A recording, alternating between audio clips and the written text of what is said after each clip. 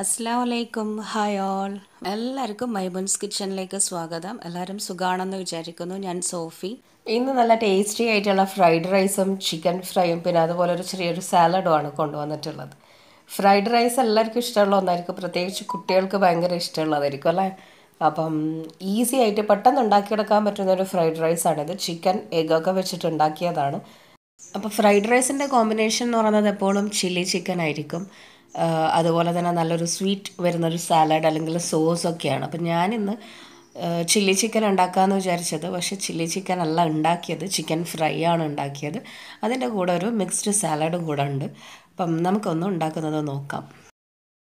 അപ്പം ഫ്രൈഡ് റൈസിന് വേണ്ടിയിട്ട് ഞാനിപ്പോൾ ഇവിടെ 1.5 ഗ്ലാസോളം ബസ്മതി അരി എടുത്തിട്ടുണ്ട്.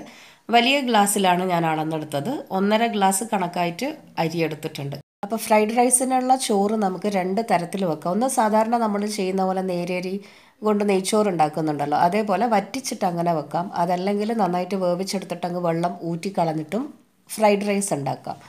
രണ്ടും കുഴപ്പമില്ല. അപ്പം ഞാനിപ്പം ഇന്നുണ്ടാക്കുന്നത് വെള്ളം വറ്റിച്ചിട്ടാണ്. സാധാരണ നമ്മൾ നെയ്ച്ചോറ് ഉണ്ടാക്കുന്നത് പോലെ വറ്റിച്ചിട്ടാണ് അങ്ങനെ ചോറുണ്ടാക്കുന്നത്. എന്താ ചെയ്യേണ്ടതെന്ന് വെച്ചാൽ ഈ അരി ആദ്യം നന്നായിട്ടൊന്നങ്ങ് കഴുകിയെടുക്കാം. എന്നിട്ടൊരു 10-20 മിനിറ്റോളം ഒന്നങ്ങ് സോക്ക് ചെയ്ത് വെക്കാം. അപ്പോൾ എപ്പോഴും ശ്രദ്ധിക്കേണ്ടത് അരി കഴുകിയതിന് ശേഷം കുതിർത്ത് വെക്കണം. അല്ലാന്നുണ്ടെങ്കിൽ അരി കുതിർത്ത് വെച്ചിട്ട് നമ്മൾ പിന്നെ കഴുകാൻ നിന്ന് കഴിഞ്ഞാൽ അത് പൊടിഞ്ഞു പോകും. ചോറ് വെച്ച് കഴിഞ്ഞാൽ അതൊന്ന് ഇളക്കുമ്പോഴേക്കും അത് പൊടിഞ്ഞു പോകും, പൊട്ടിപ്പോകും. അപ്പം ഞാനിപ്പോൾ അരി കുതിർത്ത് വെച്ചിട്ടുണ്ട്. ഇനി നമുക്ക് ഫ്രൈഡ് റൈസിന് വേണ്ടിയിട്ട് കുറച്ച് വെജിറ്റബിൾസ് ഒന്ന് കട്ട് ചെയ്തെടുക്കാം. അപ്പം ഞാനിപ്പോൾ എടുത്ത വെജിറ്റബിൾസ് ഒരു 5-6 ബീൻസ് ചെറുതായിട്ട് കട്ട് ചെയ്തിട്ടുണ്ട്. ഒരു മീഡിയം വലിപ്പത്തിലുള്ള ക്യാരറ്റ് കട്ട് ചെയ്ത് വെച്ചിട്ടുണ്ട്. പിന്നെ ഒരു ക്യാപ്സിക്കത്തിൻ്റെ പകുതി ചെറുതായിട്ട് കട്ട് ചെയ്തിട്ടുണ്ട്. 4-5 ലീഫ് ക്യാബേജ് ചെറുതായിട്ട് ചോപ്പ് ചെയ്ത് വെച്ചിട്ടുണ്ട്. പിന്നെ ഒരു സവാള നേർമയായിട്ട് സ്ലൈസ് ചെയ്ത് വെച്ചിട്ടുണ്ട്. അപ്പോൾ ആദ്യം ഞാനിപ്പം ചോറുണ്ടാക്കാനായിട്ട് ഒരു വലിയ പാത്രം എടുത്തിട്ടുണ്ട്. നല്ല അടികട്ടിയുള്ള പാത്രം എടുക്കുമ്പം നമുക്ക് അടി പിടിച്ചു പോകുന്നുള്ള ആ ഒരു ടെൻഷൻ വേണ്ട. അല്ലെങ്കിൽ നോൺ സ്റ്റിക്ക് പാത്രം എടുത്താലും മതി. എന്നിട്ട് അതിലേക്ക് എന്താ ചെയ്യേണ്ടതെന്ന് വെച്ചാൽ ഒരു 3 ടേബിൾ സ്പൂണോളം RKG ഇട്ട് കൊടുത്തിട്ടുണ്ട്. നന്നായി ചൂടായി വരുമ്പം കുറച്ച് സ്പൈസസ് ഇട്ടിട്ട് പൊട്ടിച്ചെടുക്കാം. സാധാരണ നമ്മൾ നെയ്ച്ചോറിനൊക്കെ സ്പൈസസ് ഇടുന്നുണ്ടല്ലോ, അതേപോലെ ഞാനിപ്പോൾ എല്ലാം ഇട്ടിട്ടില്ല. 2 ഗ്രാമ്പൂ, 2 ഏലക്കായ, ചെറിയ കഷ്ണം പട്ട, പിന്നെ ഒരു പൂവ് ഇട്ട് കൊടുത്തിട്ടുണ്ട്. എന്നിട്ട് നന്നായിട്ട് മൂത്ത് വരുമ്പം അതിലേക്ക് ഒരു അരമുറി സവാള നേർമയായിട്ട് അരിഞ്ഞത് അങ്ങ് ഇട്ട് കൊടുക്കാം. അപ്പം ഞാൻ മൊത്തത്തിൽ ഒരു സവാള നേർമയായി അരിഞ്ഞെടുത്തിട്ടുണ്ട്. പകുതി ഇപ്പം ചോറിന് വേണ്ടിയിട്ടും പിന്നെ ബാക്കി പകുതി വെജിറ്റബിൾസ് ഒന്ന് മാളിക്കുന്ന സമയത്തേക്കും വേണ്ടിയിട്ട് എടുത്ത് വെച്ചിട്ടുണ്ട്. ഇപ്പം സവാള നന്നായിട്ടൊന്ന് കളറൊക്കെ മാറി വന്നിട്ടുണ്ട്. ഇതിലേക്ക് നമുക്ക് വെള്ളം അളന്നിട്ട് അങ്ങ് ഇട്ട് കൊടുക്കാം. അപ്പം ഞാനിപ്പം 1.5 ഗ്ലാസ് അരിയാണ് എടുത്തത്. ആ സെയിം ഗ്ലാസ്സിൽ തന്നെ 3 ഗ്ലാസ് വെള്ളം ഇതിലേക്ക് ഒഴിച്ച് കൊടുത്തിട്ടുണ്ട്. എന്നിട്ട് ആവശ്യത്തിനുള്ള ഉപ്പ് ചേർത്ത് കൊടുക്കാം. നന്നായിട്ടൊന്ന് മിക്സാക്കിയ ശേഷം ഇത് അടച്ച് വെച്ചിട്ടൊന്ന് തിളപ്പിച്ചെടുക്കണം. വെള്ളം നന്നായി തിളച്ച് വന്നാൽ അരി ഇട്ടിട്ട് വേവിച്ചെടുക്കാം. അപ്പോൾ അതവിടെ അടച്ച് വെച്ചിട്ട് നമുക്ക് തിളപ്പിച്ചെടുക്കാം. അപ്പോൾ ഈ സമയത്തേക്കും ഞാൻ കുറച്ച് ഗ്രീൻ പീസ് ഒന്ന് വേവിക്കാനായി ഒരു കുക്കറിലേക്ക് വെച്ചിട്ടുണ്ട്. കുറച്ച് മുമ്പ് ഞാൻ സോക്ക് ചെയ്ത് വെച്ചതാണ്. അതിനി കുറച്ച് വെള്ളവും ഉപ്പും ചേർത്തിട്ട് കുക്കറിൽ ഒരു 3 വിസിലിന് വേവിച്ചെടുക്കാം. അതേപോലെ തന്നെ ഉപ്പും മുളകും മഞ്ഞളും ഇട്ടിട്ട് ചിക്കനും ഞാനങ്ങ് വേവിക്കാനായി വെച്ചിട്ടുണ്ട്. അപ്പോൾ ഫ്രൈ ചെയ്യാനാണെങ്കിലും ആദ്യം ഒന്ന് ചിക്കൻ വേവിച്ചെടുക്കും, എന്നിട്ട് ഫ്രൈ ചെയ്തെടുക്കാം. അപ്പോഴേക്കും നെയ്ച്ചോറിൻ്റെ വെള്ളം നന്നായിട്ട് തിളച്ച് വന്നിട്ടുണ്ട്. ഇനി ഇതിലേക്ക് നമുക്ക് അരി ഇട്ട് കൊടുക്കാം. അപ്പോൾ അരി ഞാനൊരു 10 മിനിറ്റ് സോക്ക് ചെയ്ത് വെച്ചിട്ട് പിന്നെ കുറച്ച് സമയം ഒന്ന് വെള്ളം ഊറ്റിയിട്ട് ഒരു അരിപ്പയിൽ അങ്ങ് ഇട്ട് വെച്ചിട്ടുണ്ട്. അപ്പോൾ നന്നായിട്ട് വെള്ളമൊക്കെ വാർന്ന് കിട്ടിയിട്ടുണ്ട്. ആ അരി നമുക്കിതിലേക്ക് അങ്ങ് ഇട്ട് കൊടുക്കാം. അപ്പോൾ അരി ഇനി ഒട്ടിപ്പിടിക്കാതിരിക്കാൻ വേണ്ടിയിട്ട് ഒരു അരമുറി നാരങ്ങ പിഴിഞ്ഞ് കൊടുക്കാം. നന്നായി ഒന്ന് മിക്സാക്കി എടുക്കാം. എന്നിട്ട് ഇത് അടച്ച് വെച്ചിട്ട് നമുക്ക് വേവിച്ചെടുക്കാം. അപ്പോൾ ഈ ചോറ് വേവിക്കുമ്പം സാധാരണ നമ്മൾ നെയ്ച്ചോറ് വേവിക്കുന്നത് പോലെ തന്നെ ആദ്യം ഹൈ ഫ്ലെയിമിലിട്ടിട്ട് ഒരു 3-4 മിനിറ്റ് അങ്ങനെ വെക്കുക. പിന്നെ നന്നായി ലോ ആക്കി വെച്ചിട്ട് വേണം നമ്മളിത് കുക്ക് ചെയ്തെടുക്കാൻ.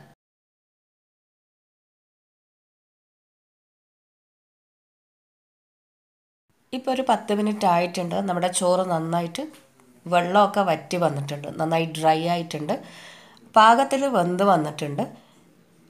എന്താ പറയുക, ഒരുപാടങ്ങ് കുഴഞ്ഞു പോയിട്ടൊന്നുമില്ല, നല്ല മണിമണി പോലെ ഉണ്ട്. ഇനി ഇത് അടച്ച് വെക്കണ്ട, കാരണം കൂടുതലങ്ങ് വെന്ത് പോകണ്ടില്ലല്ലോ. അപ്പോൾ അടച്ച് വെക്കാതെ തുറന്ന് വെച്ചിട്ട് ഇത് ചൂടാറാനായിട്ട് വെക്കണം. അപ്പോൾ അതിനിടയ്ക്ക് ചിക്കൻ പൊരിക്കാനായിട്ട് എണ്ണയിലിട്ടിട്ടുണ്ട്. നന്നായിട്ട് വെന്ത് വന്നതുകൊണ്ട് പെട്ടെന്ന് തന്നെ അങ്ങ് പൊരിച്ചെടുക്കാം. അപ്പോൾ ഈ ഫ്രൈഡ് റൈസിൻ്റെ കോമ്പിനേഷൻ ചിക്കൻ ഫ്രൈ തന്നെയാണ്. അപ്പോൾ അതുകൊണ്ട് ഞാൻ ചോറിൽ ഒരുപാട് ചിക്കൻ ഇടുന്നില്ല, എന്നാലും കുറച്ച് ചിക്കൻ ഇട്ട് കൊടുക്കുന്നുണ്ട്. അപ്പോൾ ഈ ഫ്രൈഡ് റൈസിൻ്റെ വെജിറ്റബിൾസൊക്കെ ഒന്ന് മാളിച്ചെടുക്കാനായിട്ട് ഞാനിപ്പോൾ ഒരു നോൺ സ്റ്റിക്കിൻ്റെ വലിയ പാത്രം എടുത്തിട്ടുണ്ട്. നന്നായി ചൂടായി വന്നപ്പോൾ അതിലേക്ക് ഒരു വലിയ തവി RKGയും 2 തവിയോളം ഓയിലും ഒഴിച്ചു കൊടുത്തിട്ടുണ്ട്. എന്നിട്ട് നന്നായിട്ടൊന്നങ്ങ് ചൂടാക്കിയെടുക്കാം. അപ്പോൾ ഓയിൽ നന്നായി ചൂടായി വന്നിട്ടുണ്ട്. ഇതിലേക്ക് 2-3 അല്ലി വെളുത്തുള്ളി ചെറുതായിട്ട് അരിഞ്ഞതങ്ങ് ഇട്ട് കൊടുക്കാം.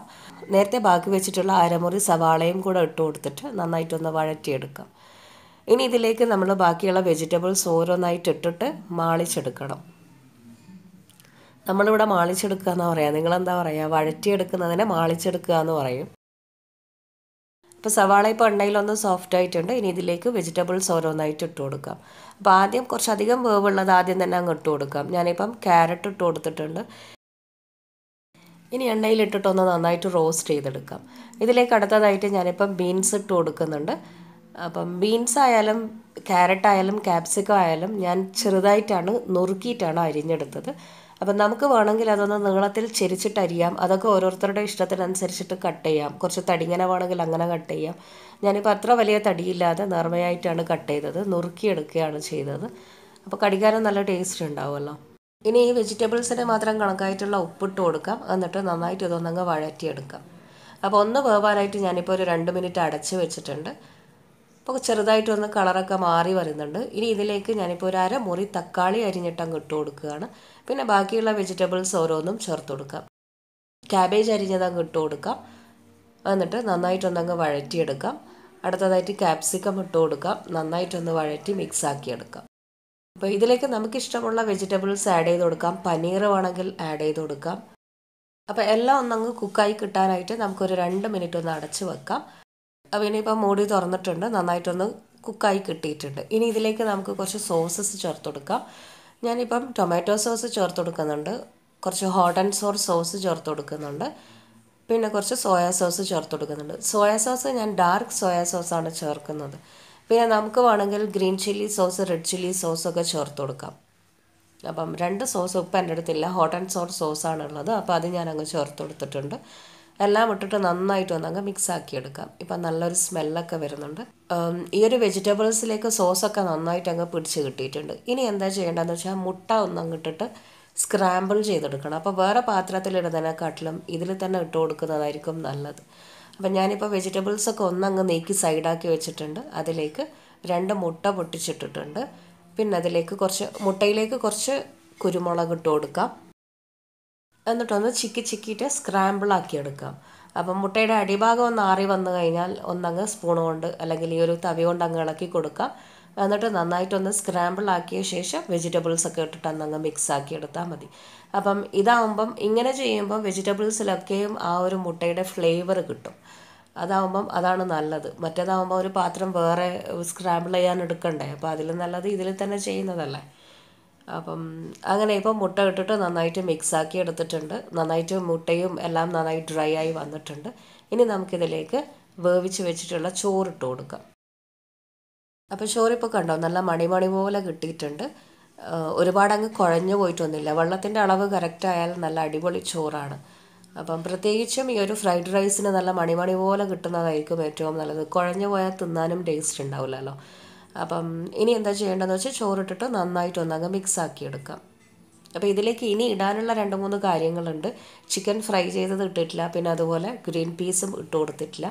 അപ്പം എല്ലാം കൂടെ മിക്സ് ആക്കിയ ശേഷം നമുക്കിതിലേക്ക് വേവിച്ചിട്ടുള്ള ആ ഗ്രീൻ പീസ് അങ്ങ് ഇട്ട് കൊടുക്കാം. പിന്നെ കുറച്ച് മല്ലിയിലയും പുതിനയിലയും അരിഞ്ഞിട്ടങ്ങ് വിതറി കൊടുക്കാം. നന്നായിട്ടൊന്നങ്ങ് മിക്സ് ആക്കിയെടുക്കാം. ഇനി ഇതിലേക്ക് കുറച്ച് ചിക്കൻ ഫ്രൈ ചെയ്തിട്ട് ഞാൻ ഇട്ട് കൊടുക്കുന്നുണ്ട്. ചിക്കൻ ഞാനിപ്പം ഇതിൻ്റെ കൂടെ കോമ്പിനേഷനായിട്ട് ചിക്കൻ ഫ്രൈ തന്നെയാണ് എടുത്തത്. എല്ലോട് കൂടിയിട്ടുള്ള ചിക്കനാണ്. അപ്പം അതിൽ നിന്നും ചെറിയ ചെറിയ പീസാക്കി പിച്ചിയെടുത്തിട്ട് ഇട്ട് കൊടുക്കുകയാണ്. അതല്ലാതെ നമുക്ക് ഇതിനായിട്ട് വേണമെങ്കിൽ ഫ്രൈ ചെയ്തെടുക്കാം. ചെറിയ ബ്രസ്റ്റ് പീസ് എടുത്തിട്ട്, അതായത് എല്ലില്ലാത്ത പീസുകൾ എടുത്തിട്ട് ഉപ്പും മുളകും മഞ്ഞളും ഇട്ടിട്ട് കുറച്ച് തൈര് ഇട്ടൊന്ന് നന്നായിട്ട് മിക്സ് ആക്കിയ ശേഷം അങ്ങനെ ഫ്രൈ ചെയ്തെടുത്താൽ മതി. അപ്പോൾ നല്ല സോഫ്റ്റ് ആയിരിക്കും, നന്നായിട്ട് പെട്ടെന്ന് കുക്കായി കിട്ടുകയും ചെയ്യും. അപ്പോൾ ഇപ്പം ചോറിലേക്ക് എല്ലാം ഇട്ട് കൊടുത്തിട്ടുണ്ട്. എന്നിട്ട് നന്നായിട്ടൊന്നങ്ങ് മിക്സ് ആക്കി എടുക്കാം. ഇനി ഇത് അടച്ചിട്ടൊരു 2 മിനിറ്റ് വെച്ച ശേഷം ഫ്ലെയിം ഓഫ് ചെയ്യാം. അങ്ങനെ ഫ്രൈഡ് റൈസ് ഇപ്പോൾ റെഡി ആയിട്ടുണ്ട്. ഇനി അതിൻ്റെ കൂടെ കോമ്പിനേഷനായിട്ടൊരു സാലഡ് ഉണ്ടാക്കിയിട്ടുണ്ട്. മിക്സ്ഡ് സാലഡാണ്. അപ്പോൾ വെജിറ്റബിൾസും ഫ്രൂട്ട്സും മിക്സ് ആക്കിയിട്ടുള്ള ഒരു സാലഡാണ്. അപ്പോൾ എന്തൊക്കെയാണെന്ന് വെച്ചാൽ ക്യാരറ്റ്, ക്യാപ്സിക്കം, കക്കിരി, കുറച്ച് സവാള, പിന്നെ ഫ്രൂട്ട്സായിട്ട് ഞാനിപ്പം അനാറും ബത്തക്കയും ആണ് എടുത്തത്. എല്ലാം കൂടെ നന്നായിട്ട് ഒന്നങ്ങ് മിക്സാക്കി എടുക്കാം. ഇതിലേക്ക് ആവശ്യത്തിനുള്ള ഉപ്പ്, നാരങ്ങ നീര്, പിന്നെ അതുപോലെ തന്നെ കുറച്ച് കുരുമുളക് പൊടിയും കൂടെ ഇട്ട് കൊടുക്കാം. അപ്പോൾ ഇതിലേക്ക് നമുക്ക് ഇഷ്ടമുള്ള ഫ്രൂട്ട്സ് അല്ലെങ്കിൽ വെജിറ്റബിൾസ് എന്ത് വേണമെങ്കിലും ഇട്ട് കൊടുക്കാം. മാംഗോ ഉണ്ടെങ്കിൽ കട്ട് ചെയ്തിട്ട് അതിട്ട് കൊടുക്കാം. പിന്നെ അതേപോലെ നാരങ്ങ അല്ലിയാക്കിയിട്ട് അങ്ങനെ ഇട്ട് കൊടുക്കാം. അതൊക്കെ ഓരോരുത്തരുടെ ഇഷ്ടത്തിനനുസരിച്ച് ഇട്ട് കൊടുക്കാം. ഞാനിപ്പം കുറച്ച് കറുത്ത മുന്തിരി ഉണ്ട്, അതും കൂടെ ഇട്ട് കൊടുത്തിട്ടുണ്ട്. പച്ചമുന്തിരി ഉണ്ടെങ്കിൽ അതിട്ട് കൊടുക്കാം. ഇപ്പോൾ എല്ലാം നന്നായിട്ട് മിക്സാക്കി എടുത്തിട്ടുണ്ട്. നമ്മുടെ മിക്സ്ഡ് ഫ്രൂട്ട് വെജിറ്റബിൾ സാലഡ് ഇവിടെ റെഡി ആയിട്ടുണ്ട്. ഇത് നമുക്ക് വേണമെങ്കിൽ ഒരു വെയിറ്റ് ലോസ് ഡയറ്റായിട്ട് അങ്ങനെയും എടുക്കാം കേട്ടോ. അപ്പോൾ ഇനി നമുക്ക് ചൂടോടെ എല്ലാം സെർവ് ചെയ്യാം. അപ്പോൾ ഞാനിപ്പോൾ ഒരു ബൗളിലേക്ക് ഫ്രൈഡ് റൈസ് ഇടുന്നുണ്ട്. നല്ല ചൂട് ഫ്രൈഡ് റൈസും ഈ ഒരു സാലഡും പിന്നെ ചിക്കൻ ഫ്രൈയും കൂടെ കഴിക്കുക എന്നുള്ളത് നല്ല ടേസ്റ്റിയാണ്. പിന്നെ അപ്പോൾ എല്ലാവരും വീട്ടിൽ ഇത് ട്രൈ ചെയ്ത് നോക്കണം. ട്രൈ ചെയ്ത് നോക്കിയിട്ട് എന്നോട് അഭിപ്രായം പറയണം. ഈസി ആയിട്ട് ഉണ്ടാക്കാൻ പറ്റുന്നൊരു ഫ്രൈഡ് റൈസാണ്. ഒരു പാർട്ടിക്ക് വേണമെങ്കിലും നമുക്ക് ഇങ്ങനെ ഉണ്ടാക്കിയിട്ട് സെർവ് ചെയ്യാം. അപ്പോൾ ഇതിന് മുകളിൽ ഞാൻ കുറച്ച് മല്ലിയിലയും പുതിനയിലയും അരിഞ്ഞിട്ട് അങ്ങ് വിതറി കൊടുത്തിട്ടുണ്ട്. 2 ചിക്കൻ പീസൊക്കെ വെച്ചിട്ട് സെർവ് ചെയ്തിട്ടുണ്ട്. അപ്പോൾ ഇതിന് മുമ്പ് ഞാൻ ഇതേപോലെ തന്നെ ഫ്രൈഡ് റൈസ് ഉണ്ടാക്കിയിട്ടുണ്ട്. പച്ചരി വെച്ചുകൊണ്ടാണ് ഞാനന്ന് ഉണ്ടാക്കിയത്. അപ്പോൾ ആ വീഡിയോ കുറച്ച് പേരൊക്കെ കണ്ടിട്ടുണ്ട്. കണ്ടവർക്കൊക്കെ ഭയങ്കര ഇഷ്ടമായി എന്ന് പറഞ്ഞു. ഉണ്ടാക്കി നോക്കിയിട്ടുണ്ട്, അവരും ടേസ്റ്റ് ഉണ്ട് എന്ന് പറഞ്ഞു. അപ്പം കാണാത്തവരുണ്ടെങ്കിൽ ആ വീഡിയോ കാണണം കേട്ടോ. അങ്ങനെ ബസ്മതി അരി കൊണ്ടല്ലാതെ തന്നെ നമ്മൾ ബിരിയാണീൻ്റെ നമ്മുടെ കൈമ റൈസ് കൊണ്ട് ജീരകശാല അരി, ചെറിയ അരി ഉണ്ടല്ലോ, ആ അരി വെച്ചിട്ടും നമുക്ക് ഉണ്ടാക്കാം. അപ്പം നല്ല ടേസ്റ്റി ആയിട്ടുള്ള റെസ്റ്റോറൻറ്റ് സ്റ്റൈൽ ഫ്രൈഡ് റൈസും പിന്നെ അതുപോലെ തന്നെ mixed fruit and veg സാലഡും chicken ഫ്രൈയും ഒക്കെ കൂടിയിട്ടുള്ള നല്ല അടിപൊളി വ്ളോഗ് ഇവിടെ എല്ലാവർക്കും ഇഷ്ടമായി എന്ന് വിചാരിക്കുന്നു. ഇഷ്ടമായാൽ ലൈക്ക് ചെയ്യാനും ഷെയർ ചെയ്യാനോ ഒന്നും നിങ്ങൾ മറക്കരുത്. പിന്നെ അതുപോലെ തന്നെ സബ്സ്ക്രൈബ് ചെയ്യാത്തവരാണെങ്കിൽ സബ്സ്ക്രൈബ് ചെയ്തുകൊണ്ട് വീഡിയോസ് കാണണേ. അപ്പം പുതിയ റെസിപ്പീസുമായി നമുക്ക് ഇനിയും കാണാം. Till then take care and bye from Maimoon's kitchen. Thank you.